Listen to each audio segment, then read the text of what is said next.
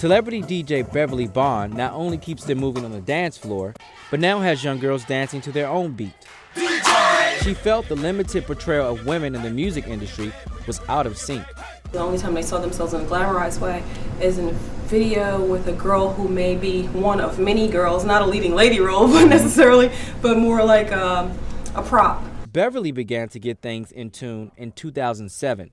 To combat negative female imagery, she started Black Girls Rock to empower young teens through the arts. Black Girls Rock was going to be a t-shirt, and I'm like, nah, speaking of the t-shirt, this is going to be, I'm going to do a mentoring program, right? And I started talking to her about it, and I've never looked back. The organization was founded on a principle that Beverly learned early in her career. Whenever you are practiced and you are good at something, then you become confident at it. Mentee Jossie is learning this lesson behind the turntables. How does it help with your confidence? It makes me feel like I'm important. I feel like I come up here, I'm like, everyone's eyes on me. I'm the person that needs to be watching out for. Beverly's annual awards fundraiser recognizes those who use their celebrity to positively influence our youth. They need to see some of these incredible women who are not getting the kind of shine and the kind of attention that they deserve. You go to the Black Girls Rock Awards. Are you looking forward to meeting anyone there? Raven, I love her.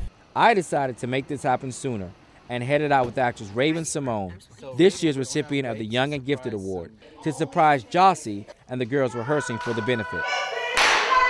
I love organizations that believe in the power of I won't say colored, I will say universal woman.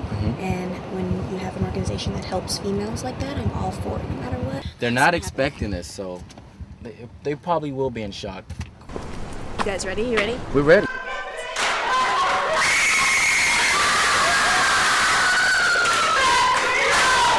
After the excitement, there wasn't a dry eye in the room. Well, nice to meet you guys. I'm excited to be here. And there was even a special request for Raven. Can we sing your theme song? From her hit TV show, That's So Raven. While the program is leading girls in a positive direction, funding still proves to be a challenge. I think people think it's so cool, they think we're okay. So it looks really, like it's big, but we're really, we're struggling. Oh my God, this is so cute. But Beverly knows the challenge is worth the effort. If you would like to help, go to blackgirlsrock.org.